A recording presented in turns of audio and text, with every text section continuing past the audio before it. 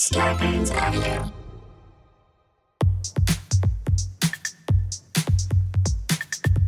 Coming to you live from our houses in Los Angeles, California, it's Nobody Listens to Paula Poundstone, your comedy field guide to life. Tonight, Pyeongchang, South Korea, the 2018 Winter Olympics. It's the final seconds of the women's cross-country ski team sprint freestyle race.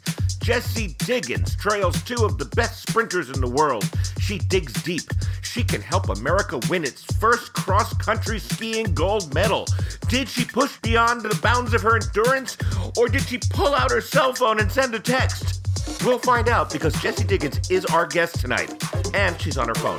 Plus, Thomas Coyne updates. Where has he not been? Tony Anita Hull has the breaking non-news. I'm Adam Felber, the man who tries to keep this show cutting through the conversational snow and headed for the topical finish line. And now, please welcome the woman who wanders off the conversational racecourse and goes cross-country, as in another country altogether, Paula Poundstone!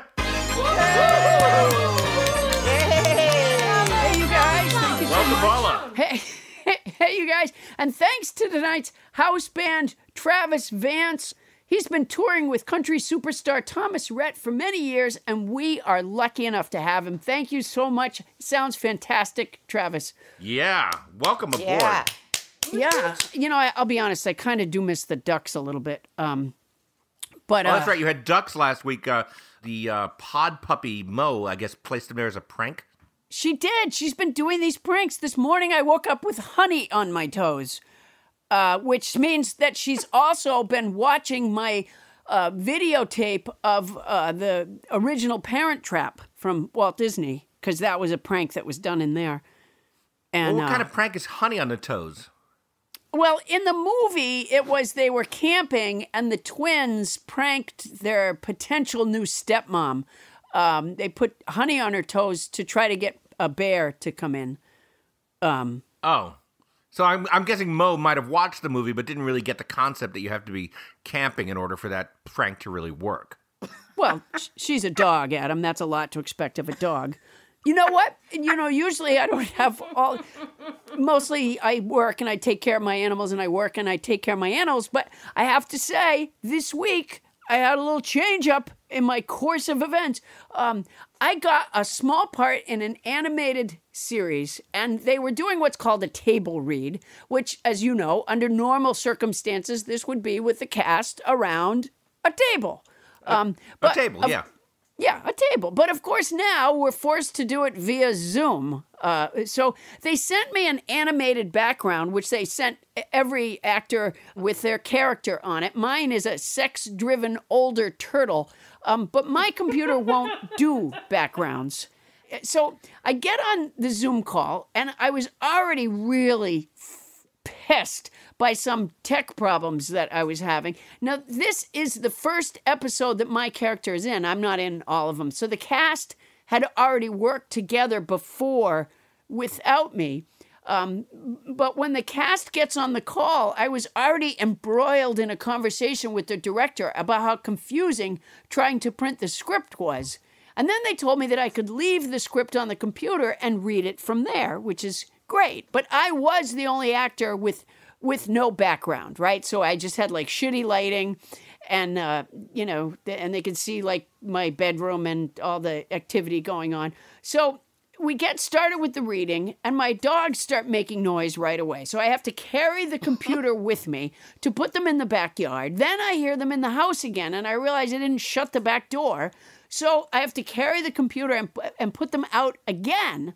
And there's, ruff, ruff, ruff, ruff, while they're trying to do the table read. So then I realized I can mute myself, right? Which I hadn't even thought about before. So I push the mute button, and now I have the script right there on the computer before me, and I'm reading along and listening while this really terrific cast, by the way, reads this script.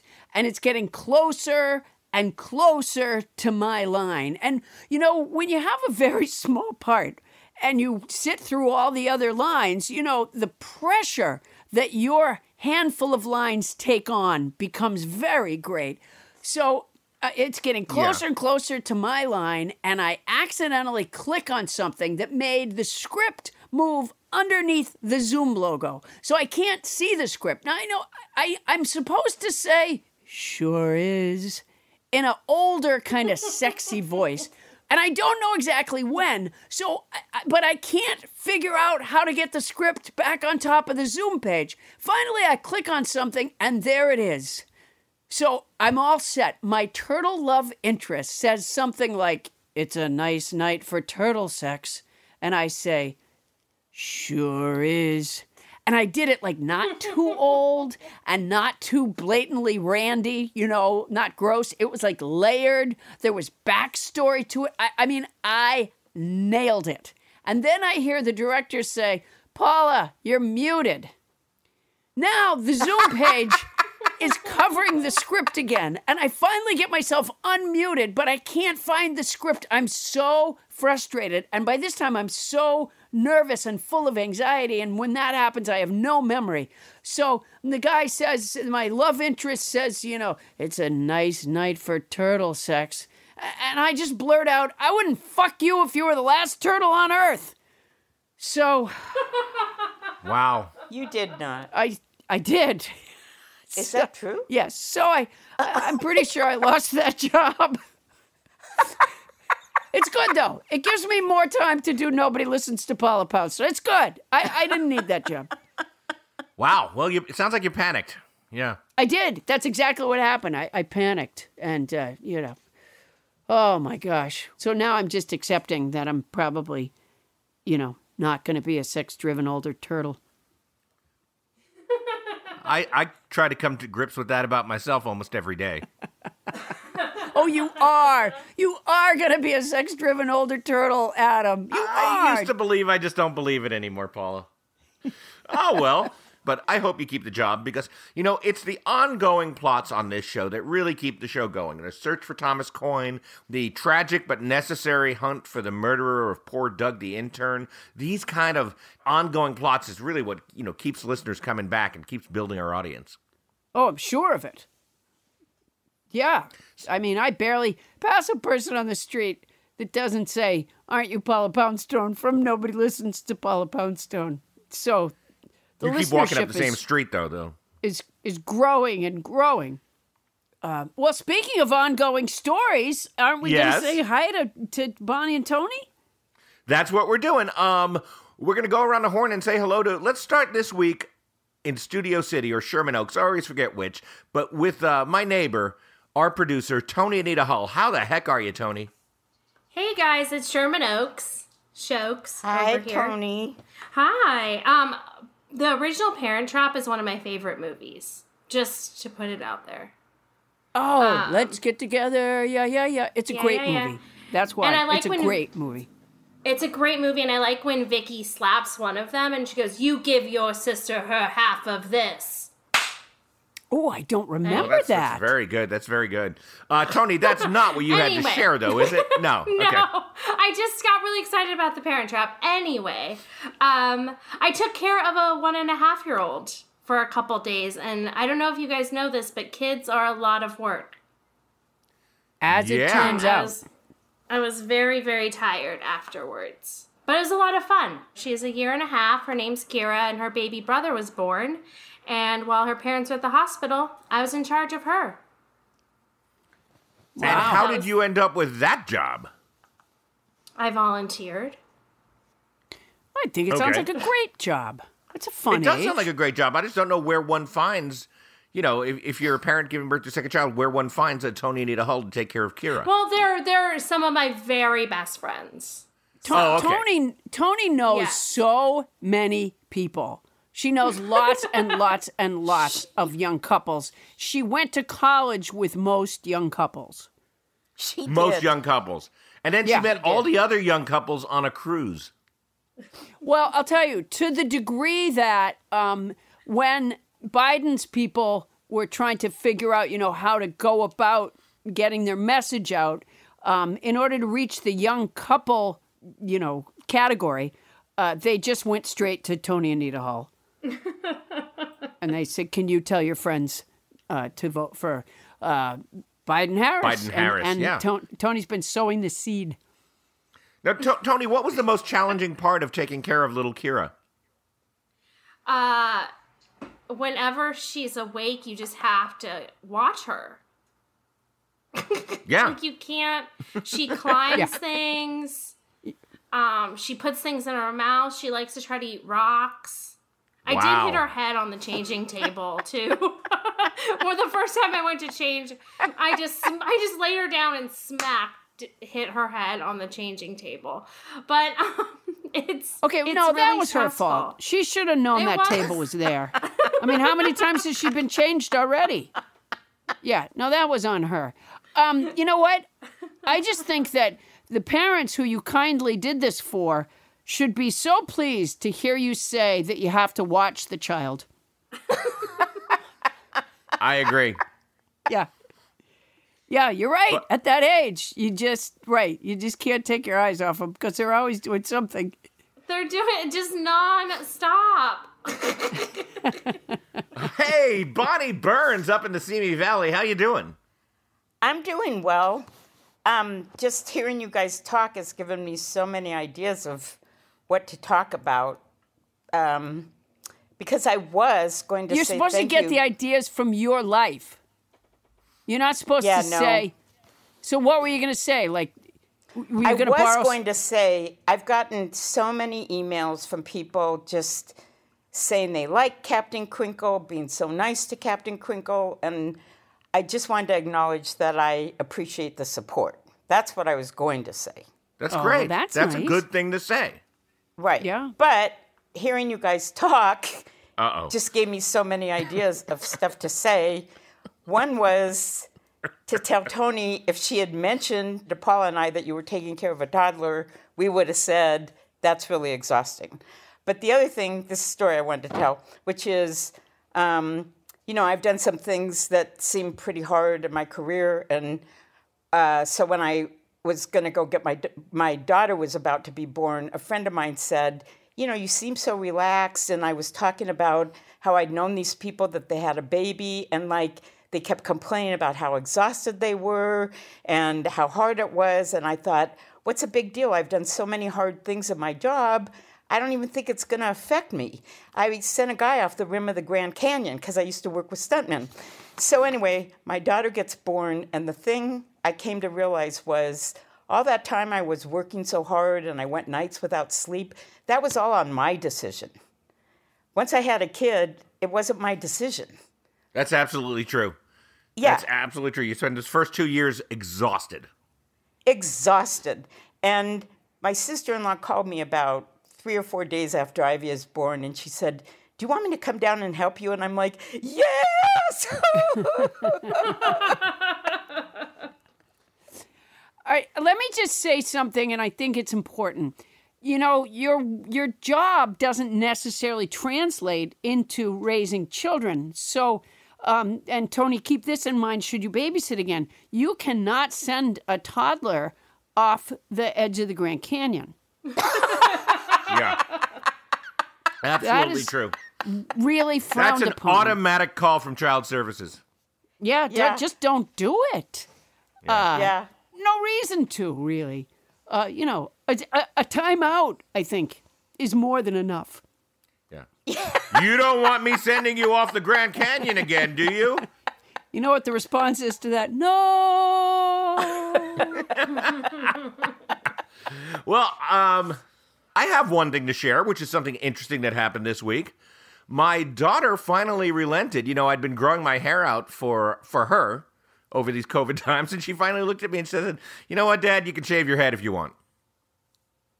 Boy, see, as Bonnie was saying that before you did things because you chose to do it, and after you have kids, you do things because they choose it. I wouldn't go as far as to have my kid tell me what to do with my hair, but... Well, COVID times are weird times, Paula. There's really no reason for me not to let my daughter see what I looked like with hair, because what else am I doing with my time? I don't have to be seen anywhere.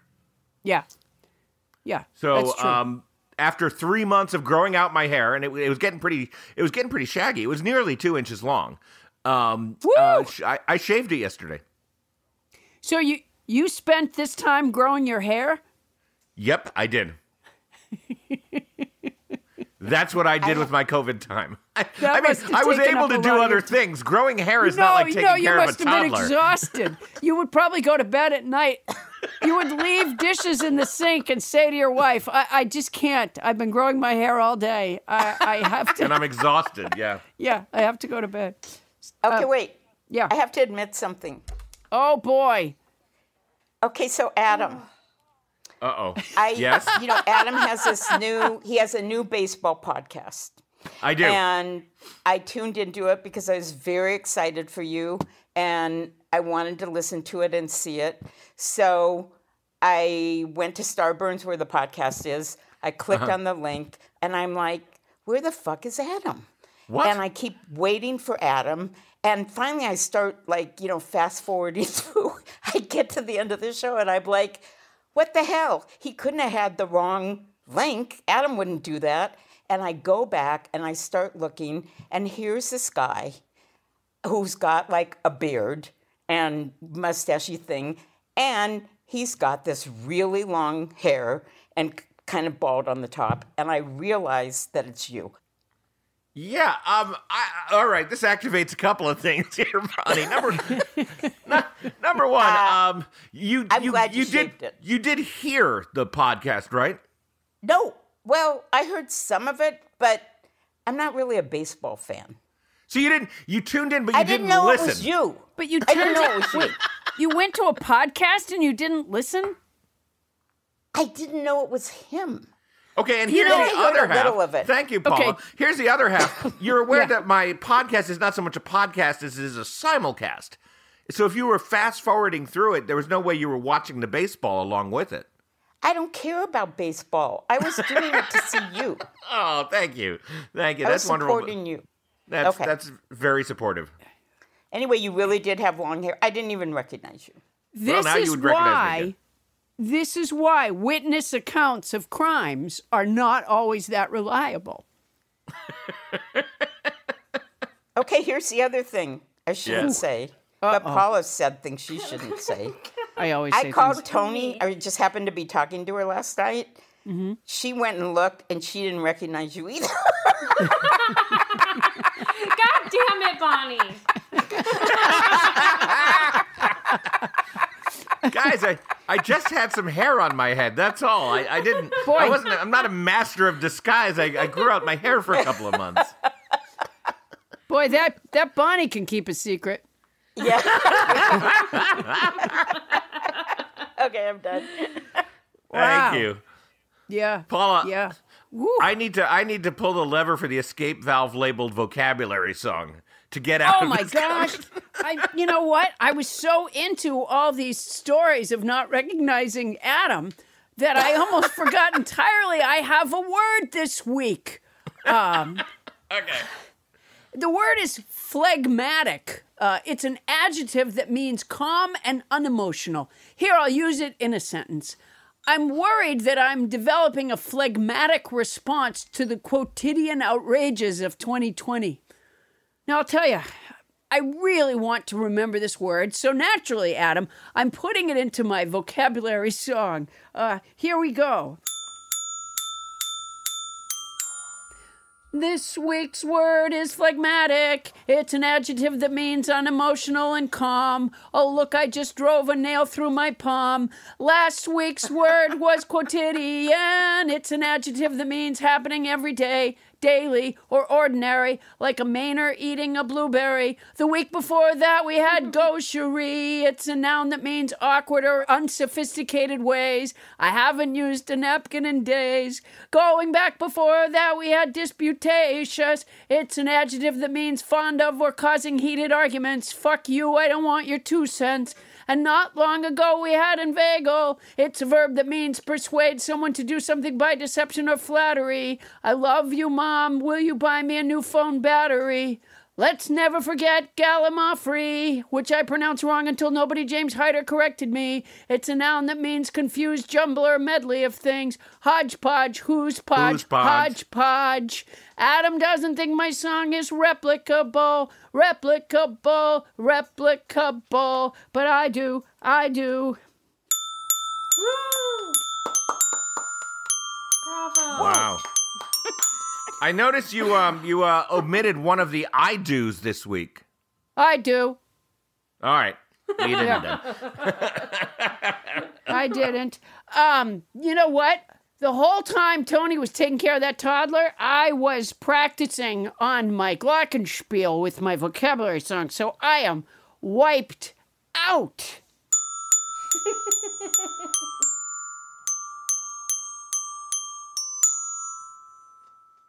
Parents, you might feel like your kid's summer vacation started way early if you've been at home together, and it's never going to end. Well, learning at home doesn't have to stop for summer, and in fact, here's a really fun way to learn at home. Because this company, KiwiCo, delivers basically a science fair or an art class right to your door. I was surprised how much I enjoyed doing it, even as an adult, as my 7-year-old daughter and I built a walking robot. Now that robot turned evil. Am I correct about that? Yes, but I can't blame that on KiwiCo. Yeah. It was Vivian's idea to add a laser, and my idea to add a personality chip, which apparently I guess I must have dented or something. It became a psychotic evil robot, and that can happen. A lot but of that's the cat's hair. That's not going to happen to the average consumer. I don't think. I think this is such a great idea because, over the summer, my kids are all young adults now, but over the summer, I used to just make them read these big, thick books about engineering. And when they were done with that, I would say, finish that, because they would grouse about it, and I would say, finish that, and I'll let you read the dictionary. And so this, I just think, sounds so much happier. Yeah, because Absolutely, because what you were doing is what social scientists have defined as not fun, whereas the KiwiCo stuff is really fun. Yeah, and I never should have let my son have that staple gun. No, you shouldn't have. Yeah, a 3-year-old and a staple gun do not go together. They do not. So do your part to encourage your children to be innovators and creative thinkers. They won't believe what they can build and accomplish with KiwiCo. And when they're finished, watch their confidence be as big as their smile. We never got that from the big engineering books. No, the engineering book's done, but the walking robot, I got that. As a parent, it can be really hard to find creative and new things to keep your children busy and challenged. KiwiCo does the legwork for you so you can spend quality time tackling projects together at home. There are different crates for kids of all ages, and there's something for every kid on your list, including you. There's no commitment. You can pause or cancel anytime. By the way, don't misunderstand that idea that there's a different crate for every kid.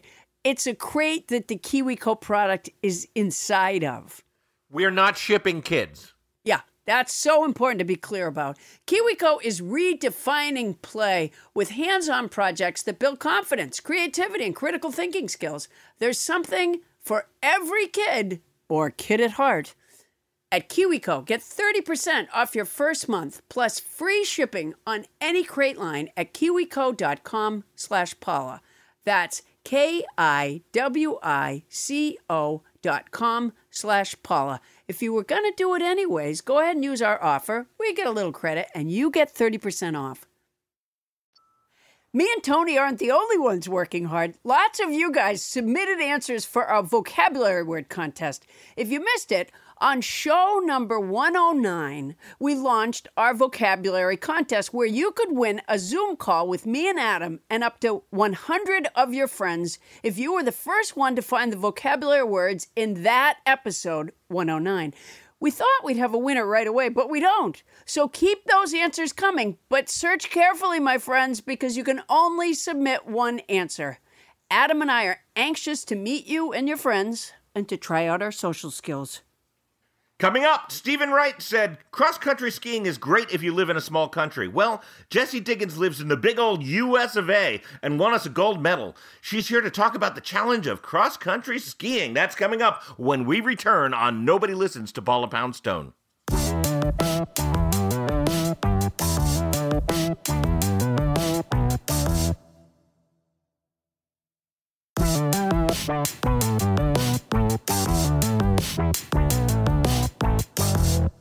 On this day in unremarkable history, Henry VIII said, "Love has made a fool of me before, you know."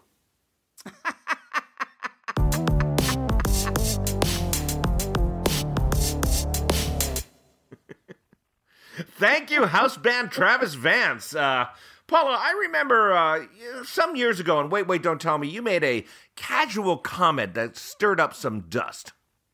Yeah, now, okay, I'll have to ask our guest to help me remember what prompted me to say this. I think I must have been in a hotel room and seen some qualifying event for the Olympics, but so I was on Wait, Don't Tell Me, and somehow the subject of cross-country skiing came up. I've forgotten why.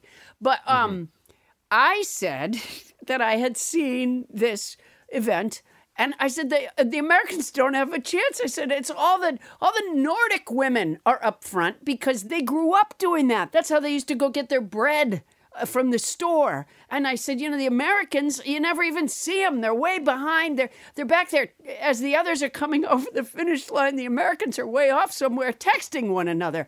I think that's what I said. I think that's what you said exactly. Now that didn't go unheard, right? It unleashed some fury. So a lot of people were mad at me because I had said that. And then I can't remember, and our guest will have to tell me how this came to be.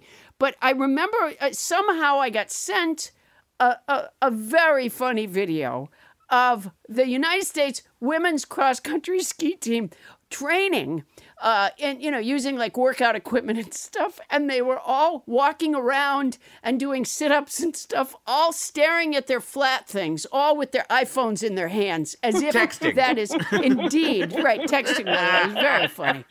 And then I had to, I had a large bowl of my word soup soon thereafter, a fresh, piping hot dish of my own words, because the U.S. women's cross-country ski team kicked ass at the subsequent Olympics and brought home the gold.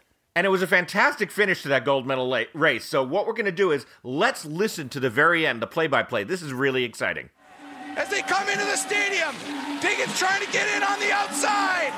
Jessie Diggins with 2 fifth-place finishes, 1 sixth. So close for the U.S. on so many occasions. Now moving up on the inside into second place. They're all completely gassed. They've given it everything on the Globo-Bach, and Stina Nilsson leading Jessie Diggins into the final turn. Can Diggins answer? As the roars rattle around the cross-country stadium in Pyeongchang, Sweden, the U.S. and Norway come into the line. Here comes Diggins! Here comes Diggins! Diggins making the play around Sweden. Yes! Jessie Diggins Yes! to the line. Yes! And it is Yes! Jessie Diggins Oh! delivering a landmark moment that will be etched in U.S. Olympics. Wow, what a call. Now, we have that gold medal winner on the phone with us right now. Jessie Diggins was named to the United States ski team in 2012, and in 2018, she and teammate Kiken Randall won the United States' first ever cross-country skiing gold medal at the Winter Olympics. She was chosen as the flag bearer for America in the closing ceremony. Please welcome Jessie Diggins. Yay!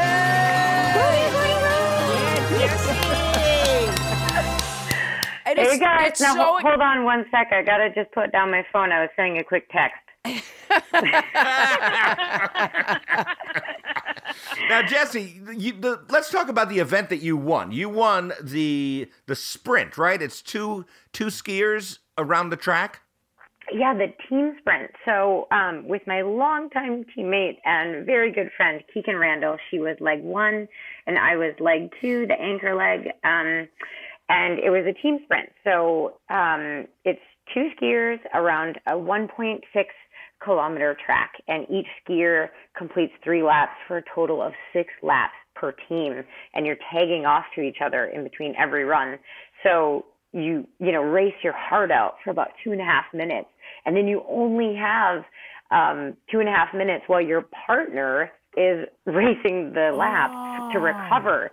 So it's kind of like, who can long distance sprint the best? It'd be like if you had to run 100 meters and then wait and then do it again and then wait and do it again. Oh my gosh. Now, Jessie, forgive me, but I'm not sure I really understand cross-country skiing. When I was a kid, we used to go sledding on a hill, and the ride down the hill was exhilarating, but pulling the sled back up the hill sucked. And to me, cross-country skiing looks like it's all pulling the sled back up the hill. And it can't be. That can't be it, or you guys wouldn't still be doing it. So my question to you is, what am I missing? Okay, that's fair. That's a very fair question. So imagine you're sledding, but you might have a different sled than someone else, and you're not sure if your sled is faster than their sled. And someone else, you have a team of people that have, put special stuff on the bottom of your sled to make it faster. So right off the bat, there's a competitive element to it. Secondly, you do get to race down the hill with your sleds as well as run up the hill with your sleds. Thirdly, imagine you're allowed to crash into other people. Not on purpose, but it might happen. There's an element of danger and excitement in there because cross-country skiing, unlike track and field or swimming, there is no lanes. I mean, people are cutting in front of one another, passing each other. Sometimes you get blocked from passing someone. So in any sort of mass start event, it's like go-kart sledding on crazy fast sleds where you also run up the hill. That's the best analogy I can give you. But I think it's making all the sense in the world to me now. So Jessie, when did you start? How did you? I mean, I never even heard of cross-country skiing until probably I was in high school. So when did you start? I started really young because my parents loved cross-country skiing, and they really just loved everything outside. We would always be canoeing and camping and hiking in the summer, and in the winter we might go ice skating on the lake, but we would also go cross-country skiing because it's a really cool way to see a lot of nature because you're moving so much faster than if you're snowshoeing. So we would go as a family, and we joined the Minnesota Youth Ski League. But what's really going to kill you here is that what really attracted me to the sport was actually the sledding that I would do afterwards. So yeah, I wasn't in it for the cross-country skiing at first. I was in it for the hot chocolate and the sledding parties. But then slowly it snuck up on me. And what do you think it was about it that snuck up on you? Is it what you were talking about before, this competitive feeling, which you don't have with hot chocolate? I mean, it depends how you drink your hot chocolate. But I think what really attracted me to the sport was the competitive aspect, because once I started racing with my high school team, I was like, oh man, like, you can score points for your team, you can train with your teammates, and then, you push your body super hard. And I know this sounds crazy and all sorts of messed up, but I love the feeling of challenging my body, pushing it hard, seeing how fast can I get up this hill, how fast can I go down this hill, how tight can I take this corner but without crashing. Like, I see it as almost this real life video game when I'm going around the course, and I'm playing for keeps, and it's so fun. The more I trained, the faster I raced, and of course that's really fun. Right. And the faster I raced, the more I got to try to race with the boys and beat them, and that's really fun. So, it's just kind of snowballed. So and now that I have you here in my clutches, I have to ask you this. Just what's it like to be an Olympian? Do you really feel like you're representing your country? Oh, gosh. I mean, there's so many myths that go around about the Olympics. Like, no, the athletes are not all having sex with one another, at least, that I know I never of. heard that myth. I always heard that myth. Really? Oh, you totally did. Absolutely. That's a horrible idea. Wouldn't that screw up your training? And couldn't you end up having a baby that's part cross-country skier and part swimmer? That's not safe. It would be so confusing. That's an incomplete understanding of genetics, I think, there, Paula. Yeah. I don't like the sounds of this. Not to mention summer and winter Olympics. Oh, yeah, good point. Yeah. Well, maybe there were some summer Olympians just hanging around because all their life they dreamed of fucking a winter Olympian. That could be. It's possible, Maybe. Paula, but I don't think that's the line of questioning we're going for here. No. Okay. All right. So do you have a feeling? So, and what are the other rumors, by the way? Oh, man. Well, it depends on which Olympics you went to, but I think people think that you're just going to run around and, like, sightsee. But, like, when we went to South Korea, I feel like I never got to see the country at all. I saw the inside of the Olympic Village, and that was it. Because I was racing either every other day or every third day because I did every event. And so, like, I never even went down to the coastal village. Like, every athlete that was down at the coast, like all the ice sports, I never even got to see them. It was crazy.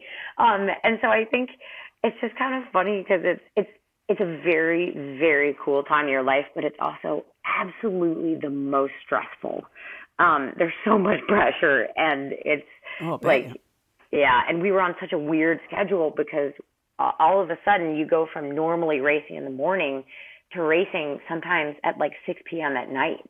And so we became these weird night owls. Like, one of my cool down jogs to kind of shake out after the race was at midnight.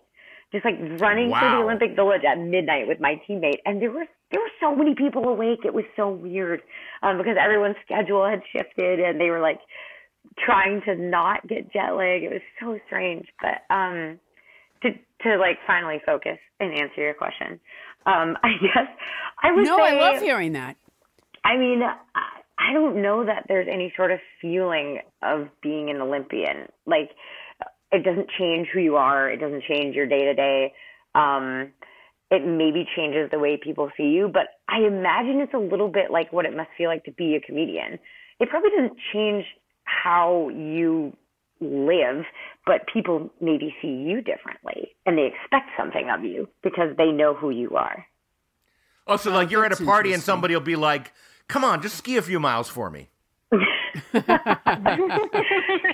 don't know. I haven't gone to any of those kind of parties. But that is what they say to you when you're a comic. A lot of times people would say, oh, could you tell us a joke? Yes, absolutely. Yeah, so what about connecting, you know, the world is so screwed up, obviously, right now. And I do think, like, well, music and sports are two of the ways where we seem as human beings to connect with one another and other countries in like great ways where people understand each other. Do you think that happens in the Olympics? I do. I know this is like so cheesy and a little like woo woo, but I have so many friends from around the world, and I think sport does break it down. And like you said, music, you know, it breaks it down to just the fundamentals of like perseverance, grit. You're trying hard. You're putting it all on the line, and you gotta respect that, you know? Like, whether you win or lose, you see people putting their heart and soul into it, and there's just this fundamental level of respect and sportswomanship out there that I feel like I've made so many good friends where, like, when they win, I'm genuinely pumped for them because I knew what it took for them to get there, and vice versa too, you know? And so I do think it's pretty cool, and it's a really cool chance to see that we're not as different as humans as sometimes we think we are. You know, like, they get to see that not all Americans are rude and suck, and we get to see that, you know, we're not totally as different from the rest of the world as sometimes things are made out to be. And I think it's a really cool chance to see that just on a human level, we're all pretty similar. We all have similar wants and needs and goals. So your friends from around the world were pretty happy for you to see you taking home the first American gold in cross country. Was there a real awareness of that in the village? Oh, yeah. It was really cool. I mean, the first thing, like, when I got up off the snow, Keegan and I were both hugged by every single team out there. Like, and by women who, by all means, were more qualified than us to win that medal, were favorites. No, for real. Like, I had no business going toe-to-toe with those two girls in that final 100 meters. But they were so genuinely happy because they knew what this meant for our country and what it could do to grow the sport. And they knew it was a big deal. And they were pumped. It was so cool. It was just one of the most special moments of my life. That sounds so great. You know, I want to recommend to our listeners, the nobodies, that when I looked at Jessie's race last night, it came from a thing that was part of a collection of videos, and it was something like, 10 great Olympic sports moments. Well, I have to say that, Jessie, yours was the greatest of the ones that I looked at. Really, dramatic. Sincerely, it was. But man. Watching all of them, I don't know, there was something about the timing of it. Just like you were saying, like watching people put out this kind of effort, and maybe it just felt like, especially now that we're, that the Olympics is canceled or postponed or whatever it is, maybe it just felt like this little slice of normalcy, but it was so uplifting to watch all that. So I'm recommending to my nobodies that check that out, because it really it lifted my spirits. It's great stuff. Well, it's really the announcer who made it great. Chad Salmela, his call of that. Without him, it'd be like, yeah, cool, I guess that's pretty cool. But with his voice. You're right, it was really It was a legendary piece of work. He loses his mind. He was really great. But, if I were you, Jessie, that would be my ringtone. Oh, man, no. My fiancé would kill me. Like, every time someone called, you'd hear, like, it's Jessie Diggins! She's coming around the corner! Oh, man. Whoever was calling you, it would be a little disappointing once you answered the phone. It would be, hi, Jessie, it's Mom. Oh, hi. But just... You get so amped to answer the phone. You just get so pumped up. Oh, I would put it on my ringtone and then keep calling myself. Well, I tell you what, you can put it as my ringtone for my number, and if I call you, you're going to hear, here comes Diggins. Oh, that's a great idea. Yeah, I'm going to do that. Dr. Ruth Westheimer said, talking from morning to night about sex has helped my skiing because I talk about movement, about looking good, about taking risks. Stay tuned to find out more about taking risks on and off your skis.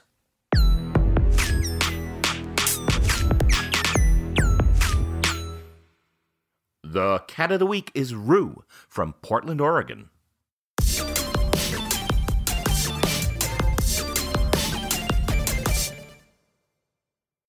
Hey, Adam, a few weeks back, I became a Thrive Market member.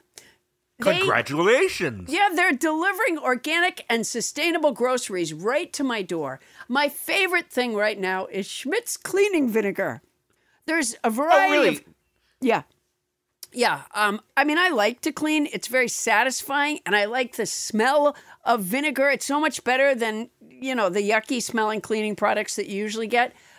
You just feel like it's better for the environment. I assume it is better for the environment, and it does a good job. So there. That's what I love about Thrive Market. Once you try Thrive Market, you'll love it maybe as much as I do. That's not the sort of thing I can guarantee, but maybe as much as I do. Here's why.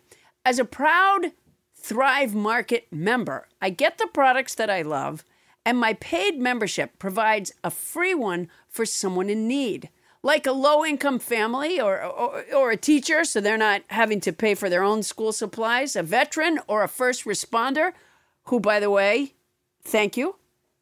Thank you, first responders. Thrive Market tailors to over 70 different diets and values, like paleo or keto or plant-based. I didn't even know there were 70 different diets. There's the Neanderthal diet, which is a Cro-Magnon. It increases the size of your forehead.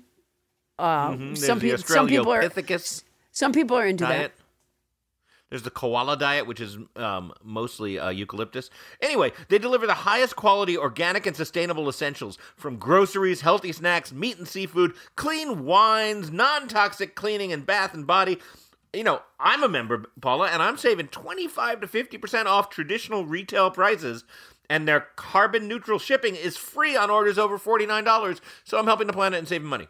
Wow. That's, you know what? Great deal. The savings I get on my favorite clean organic products are amazing. But I also feel good about helping to support communities in need. In addition to membership matching, Thrive Market has raised over $750,000 to date through their COVID-19 relief fund. I'm a proud Thrive Market member. You will be too. Try it risk-free. Go to thrivemarket.com/Paula. Join today and you'll get up to $20 in shopping credit towards your first order.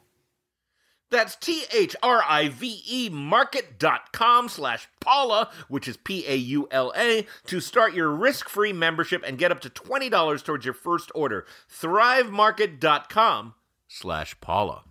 Will you spell my first name again? I'm trying to write a check.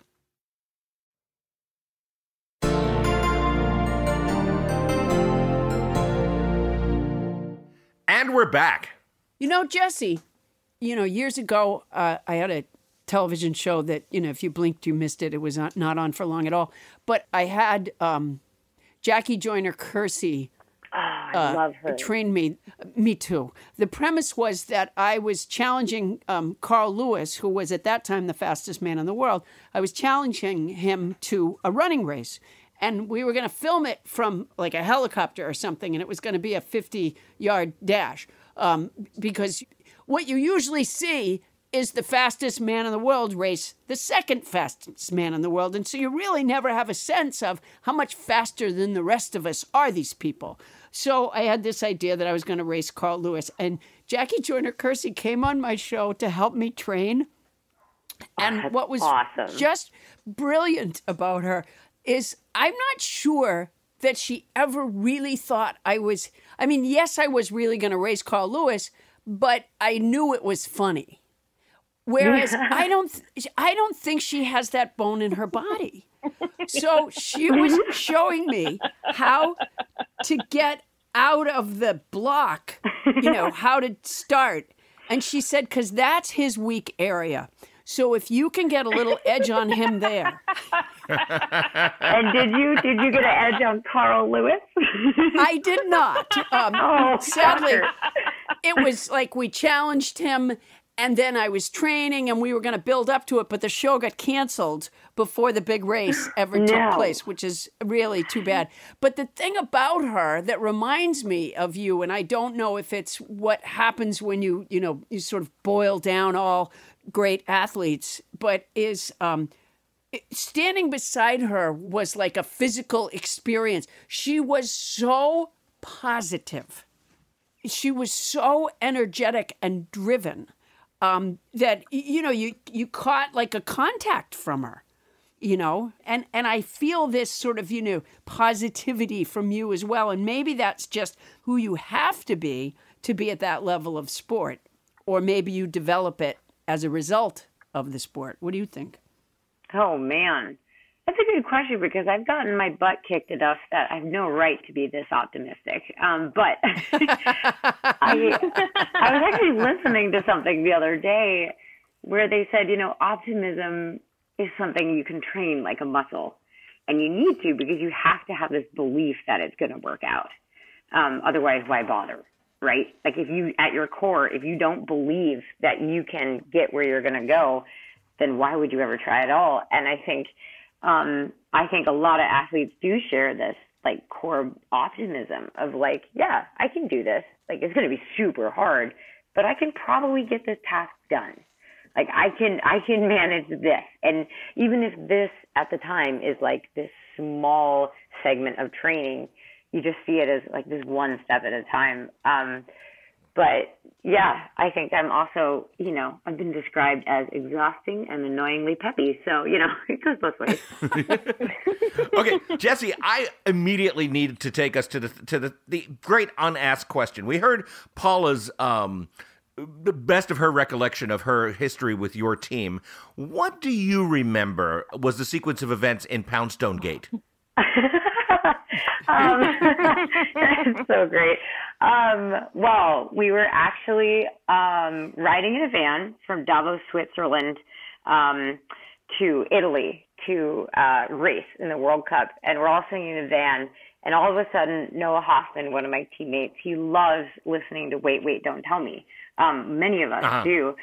and he was listening to it as a podcast in the back of the van, and all of a sudden he just bursts out laughing and goes, "You guys, wait till you listen to this." And we were like on our way to a World Cup. It was so funny.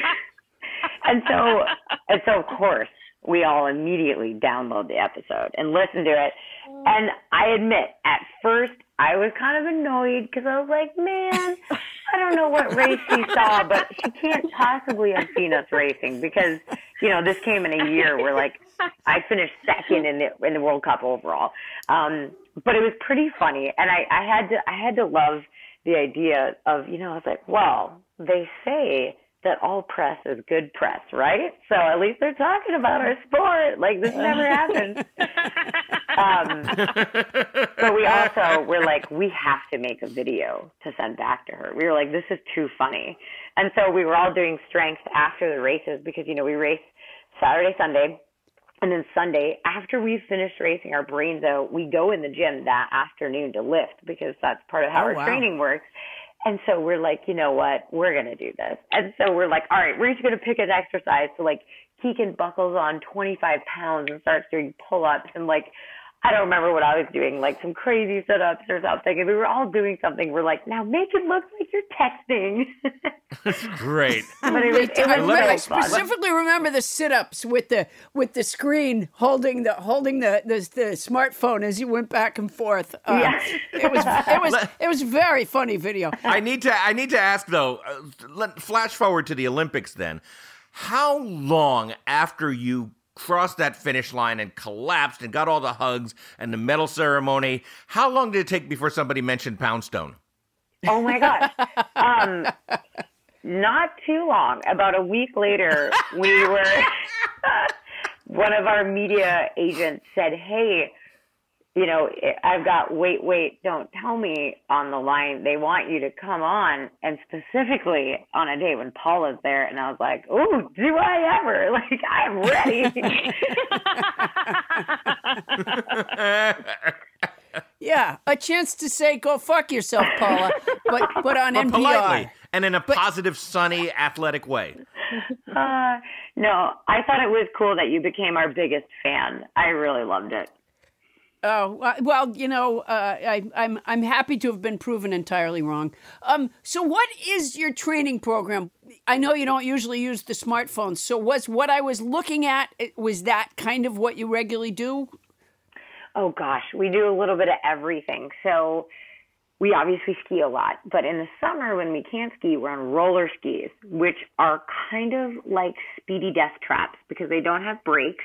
There's one wheel at the front, one wheel at the back, and you have your poles with carbide tips that stick in the asphalt. So it basically mimics all the motions of cross-country skiing, but on the road. So it's a great way of training. It's total full body workout. It's quite challenging, but also super fun because you're moving fast. We do a lot of running.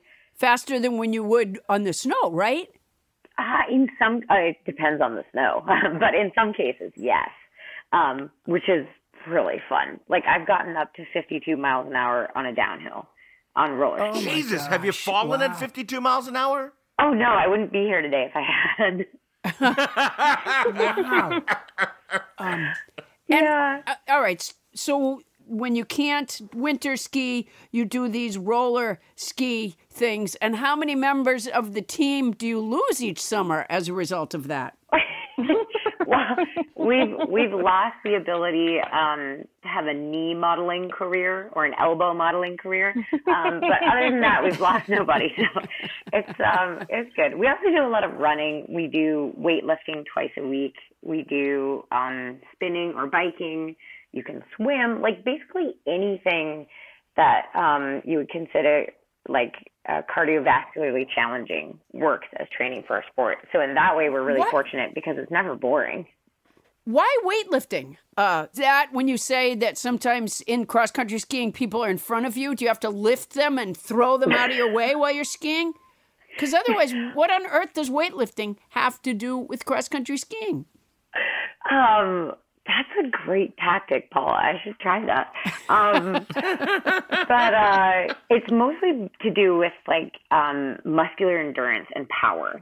because so that clip you saw with the last little bit of the race, you need to have the muscles in order to put on that burst of speed and to carry that power, because you're putting power from your muscles through your poles down into the snow. And so if you can hit the weight room and learn how to jump higher, shift massive loads of weight faster, then you're going to be, snappier and poppier when you ski, which is always an advantage, especially in sprinting. And what about, is there a dietary element to the training, or because you work out so much, can you just eat happily?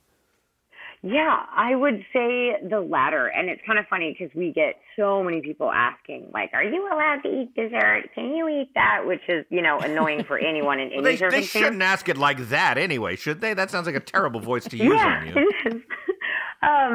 But I think one of the important things is really not seeing food as something that you have to earn, but seeing it as a way to fuel for really awesome training and really awesome adventures. So yeah, if we go do a 4-hour run in the mountains, you've got to eat a lot to come up with that kind of energy. Wow. But yeah, one thing people should know about me is I love dark chocolate, and I have dessert pretty much every single day. Because I'm a human. I'm not some sort of crazy robot. Wow. Now, do you examine some of those issues in your book? I understand you wrote a book. Yeah, thank you. It came out this spring. It's super raw and honest, and it talks about the ups and the downs. And yes, the Olympic race, that was so exciting that we won, but also the races that I didn't win. And the really tough times, because life isn't just one big sparkly ice cream cone. And it also talks about the eating disorder that I had when I was 18, 19 years old, and how I ended up getting help from the Emily Program Treatment Center. And I'm an ambassador for them now, because I feel like I have this amazing opportunity to try to make the sport a healthier place and to kind of pay it forward and raise awareness for, mental health in sports, because it's super important for us to take care of ourselves and to look out for one another. So that's a couple of chapters of the book as well. So it's really the full raw picture. And it was really fun to work on. It was exhausting, but it's exciting to have it out in the world. Oh, it sure is. The book is called Brave Enough by Jessie Diggins, and it was published this spring, as you said. Unfortunately, you didn't get to go on a book tour, did you? That's the downside of the COVIDs. No, and that would have been really fun, because I had a co-author helping me write it. His name is Todd Smith, and he was amazing. And it would have been such a fun, closure, yes, we did it. It would have been crossing the finish line. It'd be like racing a marathon, and then right before the finish line, they're like, yeah, no, you don't get to do this. You don't get to cross that line. So that part was a bummer. But you know what? There's another. Keep in mind that, again, this kind of book at this time is going to be helpful to those who read it. And so there's that finish line to cross. Absolutely. And, you don't get to hang a gold medal for it. But I can guarantee you there's someone who's going to really be helped by your telling that story in this book. I'm going to get it. Thank you. Wow. Yes. Me too. Yeah. No. Jessie, let's talk about the next book. Oh, what next book? No. Well, I'm talking about the story that's yet to be written, which is the future of the U.S. cross-country ski team. What are the prospects for Beijing? So it's hard to tell this far out what our realistic prospects are, but in the last Olympics, I raced all 6 races, and my worst result was 7th in the world. So I'm definitely gunning for medals again this next time around. Oh, it's going to be so much fun to know somebody who's in the Olympics that all the nobodies can cheer for. This is going to be fantastic. It's going to be great. How about the men's team? You have this over them now, right? Oh, yeah, but they're coming up strong. I mean, and I love the idea of saying, hey, guess what? Nobody's cheering for me. That just hit me as funny. I can tell the men's team, nobody's cheering for me. I got a leg up. Yeah, it is a leg up. We have great fans. So we're gonna have your back the whole time, and those men will just have to get their own. They need a medal. Yeah. Well, they're going to get one. We have some amazing talent, and they're all working so hard. But it's so cool to see this generation that's coming up. I'm so impressed. They're all really bought into the team. They're supportive of one another, which I think is a huge indicator of success because you're going to need that team environment. You know, nobody succeeds in a vacuum by themselves. And it's just so cool to see all these young men and women that are, you know, investing now and doing the work that will pay off years from now at the Olympics because it's such a long-term game, which is the crazy thing in cross-country skiing. You have to start training hard early on. But if you do, I mean, man, there's nothing they can't do. Well, thanks to Jessie Diggins, we've learned a lot about what it takes to win a gold medal in cross-country skiing. And now we're going to take that information, put on our cross-country skis to run it through the old Poundstonator. Paula? Travis, if I can get a little background music, I'll tell you what I discovered from Jessie Diggins. Terrific. Cross-country skiers are regular people who use will, grit, and competition to push their bodies to do more and more. They enjoy and require the support of their teammates to be successful because in cross-country, as in any sport, or perhaps any worthwhile endeavor, you win and you lose. I'm gonna watch that video of them grabbing the gold to inspire myself while me and the rest of us get through this difficult, lonely time. I'll listen to Chad Salmela and Steve Schlanger call the finish. So close for the U.S. Moving up on the inside, they're all completely gassed. Sweden, the U.S., and Norway. Here comes Diggins. Here comes Jessie Diggins to the line. Yes, yes, yes. And it's Jessie Diggins delivering a landmark moment that will be etched in Olympic history. I'm going to pretend they're yelling for all of us.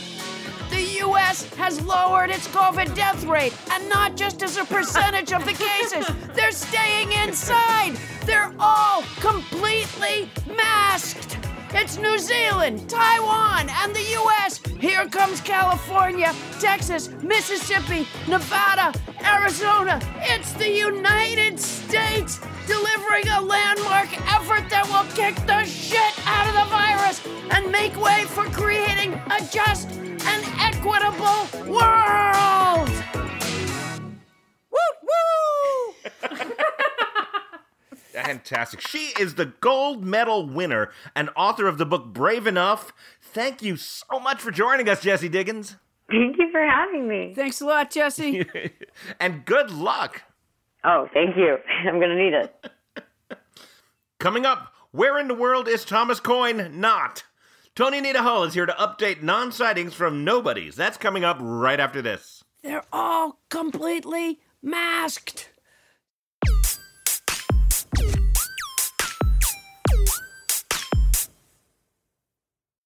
This episode is brought to you by Magic Spoon. Now, you know, Adam, I am a breakfast eater. It's partly how I get myself to go to bed at night.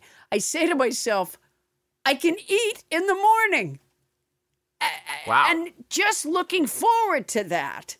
It's how I get myself up as well. It's time to eat again.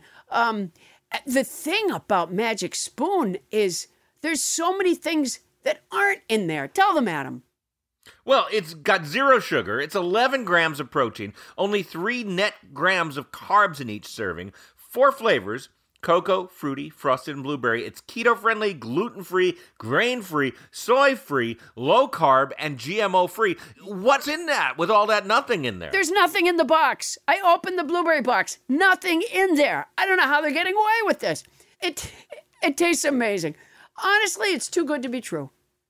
Yeah, honestly, you know what, Paula? I opened one of the boxes, the fruit-flavored one, and it looks like a certain beloved hoop-shaped fruit cereal that you might remember from Kellogg's, except it doesn't have the sugar, and it doesn't have the soy, it doesn't have the carbs, or the gluten, or the grains, but that first bite... And the toucan is nowhere to be found. And there's no toucan, but that first bite tastes exactly like the toucan cereal. It's amazing. Wow. Boy. You know, I have the blueberry, and I have the fruity flavor. but I went with the cocoa, and it's chocolatey goodness. So go to magicspoon.com/Paula to grab a variety pack and try it today. And be sure to use our promo code Paula at checkout to get free shipping. And Magic Spoon is so confident in their product, it's backed with 100% happiness guarantee. If you don't like it for any reason, they'll refund your money. No questions asked. No grilling, no FBI intervention.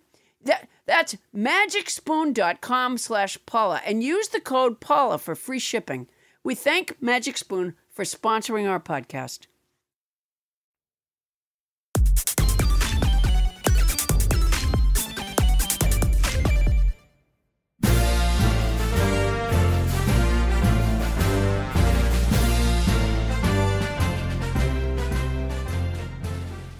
Alors, it is I, French President Trump, taking a few moments out of my former administration day to tell you that I have a weekly mini podcast, the French Trump Weekly Presidential Press Conference. It drops Fridays at 2 p.m. Pacific Time and 5 p.m. East Coast Time. You simply must listen.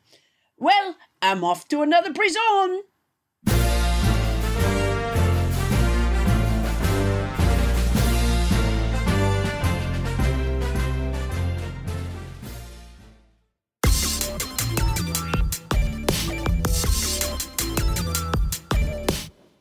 Fun fact, the last letter to be added to the English language was not Z, but in fact the letter J. The other letters applying at the same time that failed to make the alphabet were the letters cray, and schwie.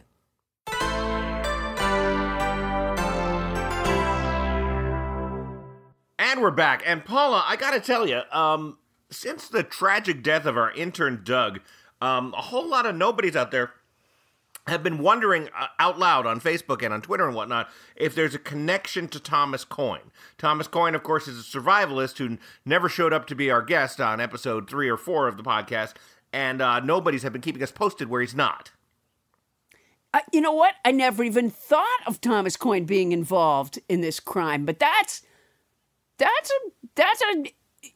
possibility.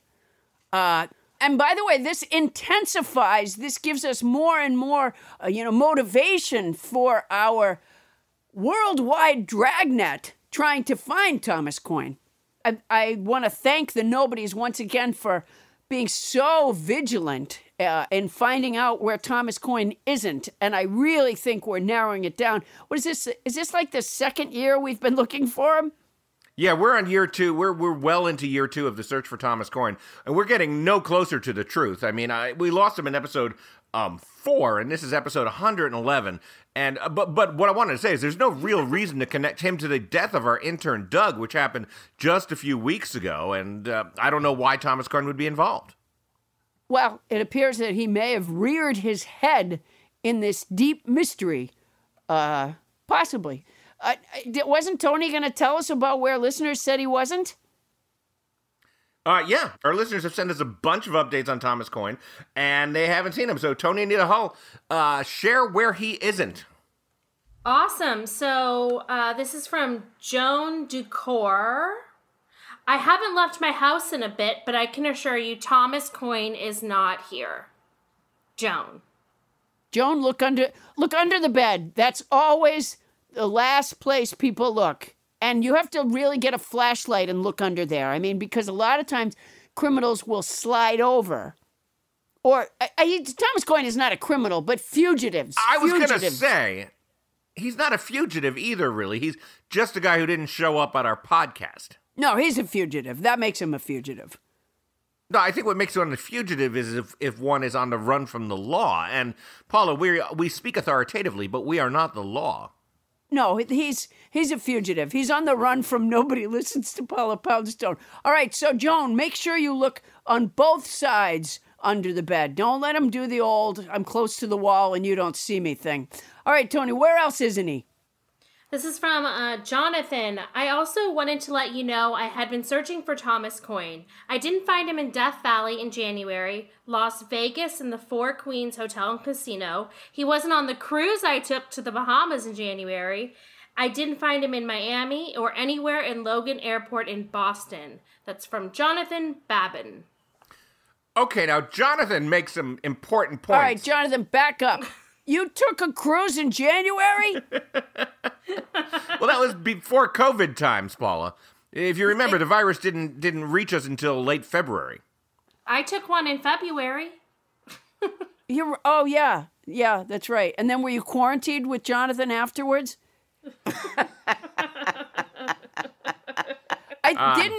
Did Trump know in January? He did, didn't he? Yes. Yeah.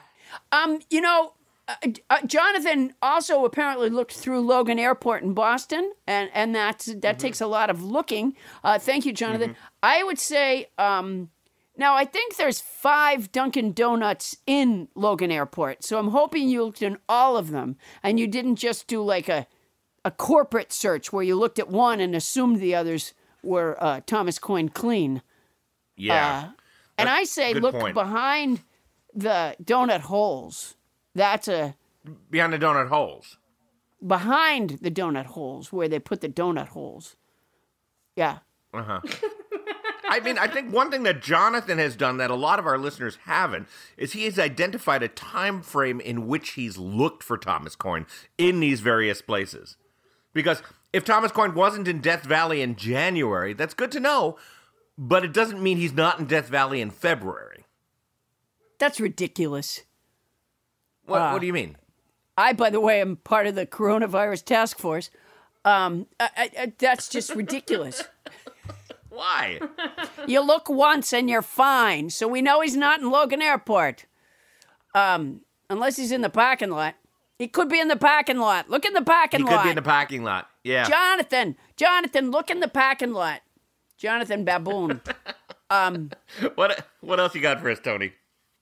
Paula, Adam, Bonnie, Tony, Pod Puppy, everybody. I'm excited to tell you that Thomas Coyne is not on the water taxi between Locust Point and Fells Point in Baltimore this morning.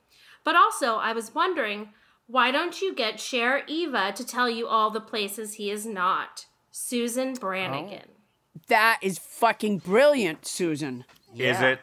Is it? It is. Yeah, it is. Adam, answer the phone. Oh, no. Really? Answer the phone. Really? Hello?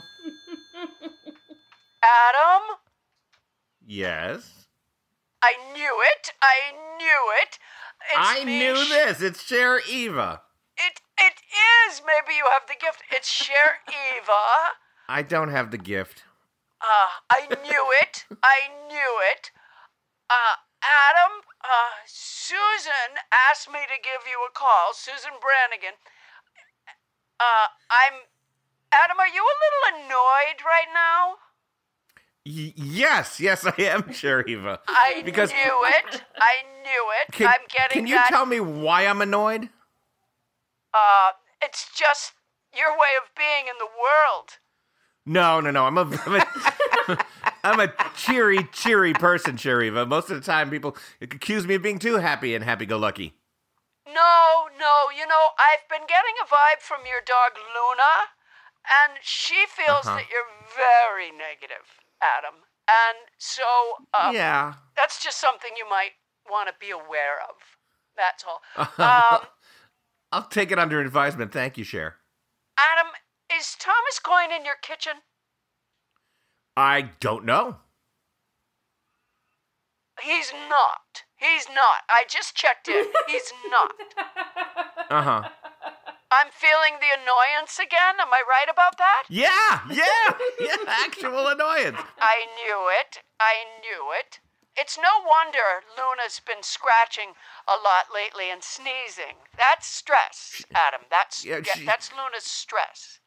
She hasn't been scratching nor sneezing. I knew it. Am I the 100th caller? No, you're caller number 87. I knew it. I'll call back. You don't have to. All right, share Eva, everybody. Adam?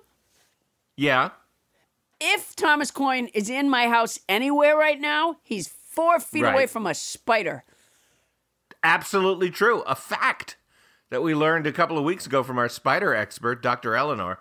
But that would be true of any house, apparently. All right, Tony, any more Thomas Coyne non-sightings? We'll do one more. So this was from about a week ago, because I know Adam likes his time frames. You guys, I recently was at Epcot, and I can attest for a fact that Thomas is not in any of these countries. Canada, United Kingdom, France, Morocco, United States, Italy, Germany, China, Norway, Mexico. This should save us months' worth of expensive and completely unnecessary international travel. You're welcome, David in Orlando. David was at Epcot a week ago? Yes. Which isn't that now the epicenter? Why would anybody be at Epcot a week ago? David? Well, he was there, I guess, doing reconnaissance. Yeah. You know what? I think David and Jonathan are going on a cruise together this January. Tony, you're going to be on that one, aren't you? Yeah. I'll probably be there. Yes. Yeah. You know what David was there at Epcot getting? What? A ventilator with Mickey Mouse on it. You know, you go into those stores at Disneyland, it's just amazing the stuff they think to put, some sort of Disney emblem on. But this Mickey Mouse ventilator thing is really taking off. It's a great idea. Yeah, plus that 3D movie, The Amazing World of Respiratory Distress. Oh, people love that. They do. People love, you see, it looks like that lung is coming right at you when it expands and fails to expand fully. Yeah, really. Yeah. And then that little comedy short, Goofy Wears a Mask. I love that. Because he doesn't know how to do it, you know. He puts it over his ear, over his hat, over his big nose. I love Goofy, by the way. He's not good at mask wearing, though. Adam, answer the phone. Answer the phone. Okay, hello? Hello, Adam. Yes, speaking. It's me, Penelope Vanderbottom, the Paula Poundstone's forensic art appraiser. Yes, hello, Penelope. I have made the most amazing discovery in Paula Poundstone's house. What's that? Adam, you're familiar, are you not, with the painting by Renoir done in 1876, Girl with a Watering Can? Yes, I am. Of course you are. Well, back behind Paula's videotapes, and they've been there for a very long time, she has Perry Masons. And behind them, I discovered another lesser-known Renoir painting. It's Watering Can with a Girl. In this, Renoir featured prominently the watering can, whereas the girl, you could just see her little black shoes and a bit of her blue dress. And Renoir was counseled at the time to change the focus to the girl and have the watering can be more incidental. And so he did that. But you know, Renoir loved gardening tools. I did not know that. Oh, he did. He did. Many art scholars say the biggest tragedies of the art world were Van Gogh cutting off his ear, the theft at the Gardner Museum in Boston, and the fact that Renoir didn't live in the time of the weed whacker. Renoir would have painted the dickens out of the weed whacker. That is wonderful. But you know, I've seen a lot of Renoirs, and I can't think of any one besides Girl with a Watering Can that has garden implements. Well, if you look very carefully at him, which I'm sure you haven't, but this is what I'm paid to do, Adam. If you look very carefully at Girl with a Hoop, there is a hose back behind the floral arrangements. Girl with the Hoop. Yes, Girl with a Hoop, Adam. Yes, it's a very famous Renoir painting done with the same girl, by the way, as a Girl with a Watering Can, which is a very famous painting. I'm surprised. Oh no, I'm familiar with it, but I don't see it. There's no gardening implements in that. I mean, I don't want to contradict you, but I've just never seen a gardening implement in Girl with a Hoop. It's a little girl in a blue dress. Can I just make a suggestion? If you don't want to contradict me, then don't.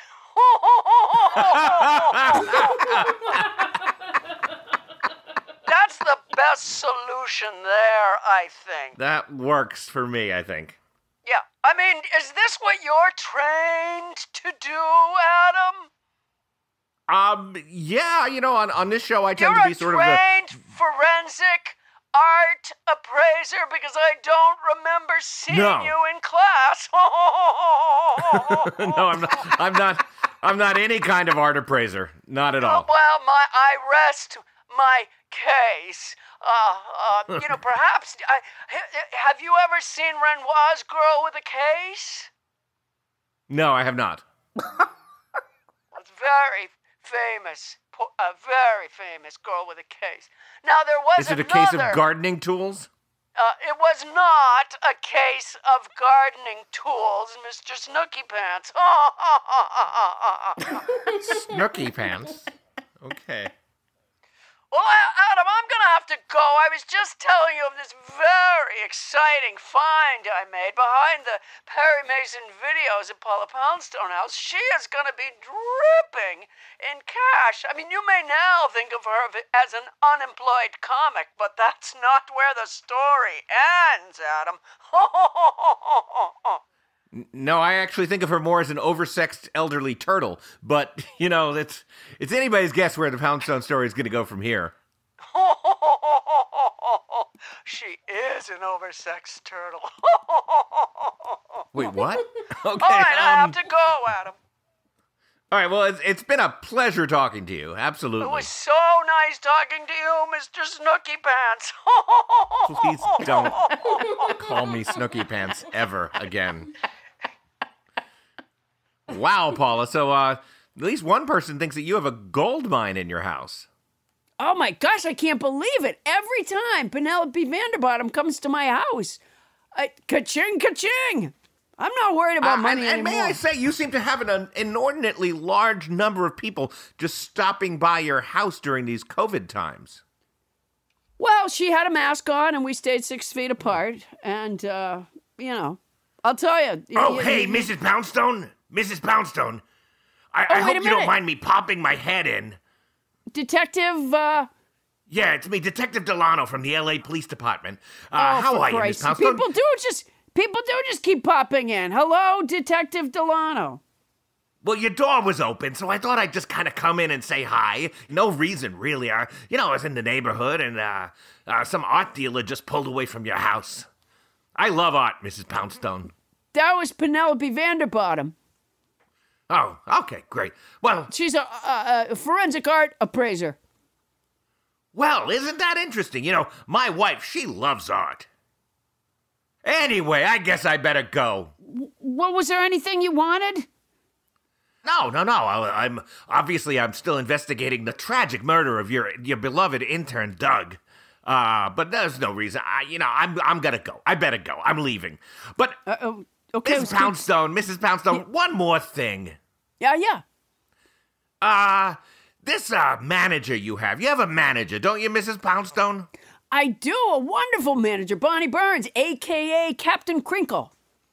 Oh, that's so nice. There's nothing like a good manager. They just take care of stuff for you. Wouldn't you say, Miss Poundstone, they take care of stuff for you? She does a lot of stuff for me. She's fantastic. I mean, I would say she's the best there is. Okay, I'm sure she is. So if you had a problem She doesn't that always needed hear taken what care you of- say. You have to repeat yourself a lot, but other than that, and it's not just hearing. A lot of times she's just plain not listening. I hear that. You know, my wife, deaf as a post in her left ear. But that's not neither here nor there. Yeah. What I really wanted to ask Miss Poundstone is, if you do have a manager, right? And she takes care of things for you. So if anything in your life was a problem, or anyone in your life was a problem, she'd kind of take care of it, wouldn't she? No, she's not like a fixer. She's not Michael Cohen. Oh no, of course not. But like, if there was somebody annoying you, or onto a secret that you didn't want revealed, that person might get taken care of by your manager, wouldn't she? Or he? You know, if you're trying to suggest that my manager killed Doug, understand this. We call her Captain Crinkle for a reason. She couldn't have snuck up on him. Well, that's it then. You know, when you're right, you're right. I'm so sorry. I really shouldn't have even dropped by anyway. And I'm going to show myself out. But Ms. Poundstone, one more thing. Yeah. You know, you're close with Bonnie Burns, right? You talk to her all the time, obviously. I do. I don't suppose you know where she was the night of the murder. I absolutely know. She has this kind of fancy porch furniture. Okay. Yeah. I can tell you this. She wasn't vertical. She hasn't been vertical in the last year. Oh, she's been horizontal. Yeah. Well, that's it's very hard to commit a murder if you're horizontal, although it has happened. Yeah. Detective Delano, what town was Doug in? Oh, he was in Studio City, I think. Okay, then she was nowhere near. Okay. Well, of course not. Of course not. You know, it was silly hunch that I had. Nothing important, Miss Poundstone. I'm sorry to bother you. Please continue to have a lovely plague, Mrs. Poundstone. All right. Thank you so much. You too. Enjoy the plague. Wow, Paula, that was interesting. Boy, he's really sniffing around Bonnie, a.k.a. Captain Crinkle, as a suspect. Yeah. I'm telling you, she couldn't, she's not a hunter. She couldn't sneak up on anything. All right, well, I guess not. Bonnie, Bonnie, what about this and Detective Delano and what he was saying? You must have been listening. Was nonplussed mean baffled or... I think nonplussed means confused, I think, yeah. No, Yeah. confused. Well, which would be like baffled. I'm stumped. I think the Studio City thing is, maybe the way Tony seems so, she's so nice and everything. Maybe Doug said, I don't know, it can't Bonnie, be are you Tony. trying to throw suspicion onto Tony Anita Hall? No, you know what? Externally, Tony You can seems clear your very own nice. name without doing that. No, I think Bonnie's onto something. Tony's very, very sweet externally, but inside, she's an inferno. Well, we did hear her say fuck once. Yeah. Oh, yeah. I love Tony. I don't know. I guess I'm nonplussed, But- and I hope I have the right meaning. Here's the thing. How do you know Doug wasn't killed, he had some side life, and there wasn't some guy he was involved with? We have him sign a non-disclosure agreement. How do you know, he wasn't going to sell some story about us? Oh, that's a good point. One of those rag magazines. Yeah, he could have been going to the Inquirer. Yeah. Or All the Fox News. All the information about this could be in that safe that they always talk about at the Inquirer. Yeah. I think Paula's right. I haven't gotten off my ass in months. We haven't even looked into Doug's life. that's a good point. That's absolutely right. We didn't know a lot. There's a reason we didn't know a lot about him. Yeah, instead of just pointing the finger at all of us, I think we need to find out a little bit more about Doug. Yeah, I think us and our listeners should possibly look into what Doug was up to when he wasn't interning for us. Yeah, he just came up with that name, Burns. Now you don't even think it's his real last name? Honey, you're trying to throw so much mud in the He water was out there here. selling himself as somebody he wasn't. I think he He was trying desperately to get the gig as Postmaster General. We would have been better off. Yeah, we would have been better off. It's obviously too late for him now. Poor Doug. And, Paula, it's a shame he died before he had a chance to experience your new game show. Well, it is kind of uplifting. I'm launching a new game show called Nobody Asked You, starring Paula Poundstone. Each week, 2 contestants earn points for what they know about each other. It's a Zoom show, and although I apologize for that, I didn't start the pandemic. It came from China. You can find it on YouTube and our social networks like Facebook. It starts this Thursday, and there will be a new episode each week. China. Paula, what other Poundstone products can pick up a listener's spirits? All of them. If you go to the store, you can find the Poundstone Pussy Pillows, which are 4.5 by 5-inch pillows full of catnip. And on one side, there's a printed cat joke. And on the other side, I'm happy to autograph it to your cat. On the form, when you order it online, there's a space for you to put in your cat's name. Put it there, and I'm on it. It's at paulapoundstone.com. Also, if you wanted to communicate with a friend through me, I am doing cameo videos for, birthdays and anniversaries and just to say hello or lift someone's spirits. You can go to www.cameo.com/PaulaP33 to request a message from me, and I'm happy to deliver it. That's fantastic. And speaking of comedy, if you love baseball but wishes it was a little funnier, this Sunday and every Sunday, it's the Starburn Sports Sunday simulcast with Jeff Cesario and Paula. It's me, Adam Felber. Here's how it works. You turn on Sunday Night Baseball on ESPN, turn the sound down, and use your phone or laptop to turn up me and Jeff calling the game along with a menagerie of special guest comedians. You can get our feed by finding the Starburn's audio channel on YouTube, or just grab the link from my Twitter feed, which is at Adam Felber. That's the Starburn Sports Sunday simulcast. Game time is 7 p.m. Eastern, 4 p.m. Pacific this Sunday. That sounds like fun. It's lots of fun. Now, as we said, we want to hear from all you nobodies out there. Once again, if you want to send us a song, a succinct show description, or just drop us a line, it's nobodylistens-to-Paula-Poundstone at gmail.com. Nobodylistens-to-Paula-Poundstone at gmail.com. You can find me and Adam on Instagram, Facebook, and Twitter. We're all over the place. And check out our Facebook page at Nobody Listens to Paula Poundstone.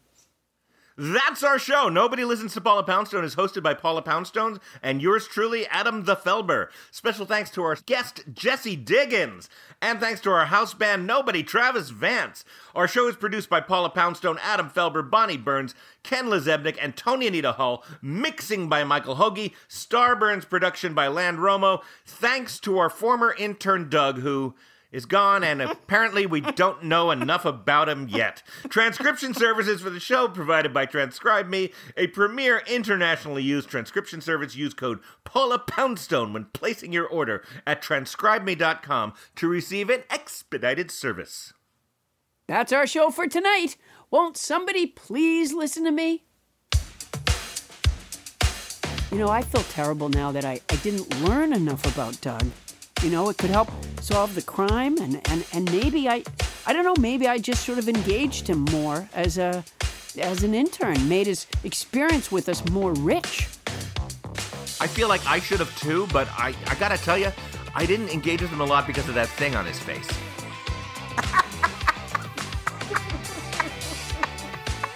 I couldn't not look at the thing on his face, Yeah. You gotta get beyond that. It was big. Yeah, but that's not the important part of Doug. The important... No, but it's really noticeable when. Yeah. What was the? But what was the important part? So that's why you didn't say where you're from? I probably should have said where you're from, but I didn't want to look at him. It was a disturbing. I don't even know what you'd call it. It was either a birthmark or a pet. It was like a birthmark, and it was kind of shaped like Africa. So were you afraid that you would say to him, "Where are you from? Africa?" Yeah. And that then he would know that you were looking at that. Yeah. Yeah. And he'd know I was staring at his birthmark. Yeah. Yeah. Well, I can see where that would have been awkward. Yeah, I just feel terrible. Like, it's weird that the guy's gone now, and all of a sudden I realize I know nothing about him. And we worked together for I don't even know how long. I don't even know how long either. It was just, Yeah. in some ways, it was almost like I was hearing about him for the first time when he died. Well, me too. And I thought, am I that shallow? Am I that cold? That here we had an intern, working his heart out, and I never even thought to say, do you work here? I never even thought to say that. Yeah, well, it's that thing on his face. You were worried that you might say, do you work here or Africa? Yeah. Oh, man. Stop. Yeah, and that's not like me. That's not like me. But sometimes, you make a faux pas, a solecism. Starbane's Audio, a podcast network.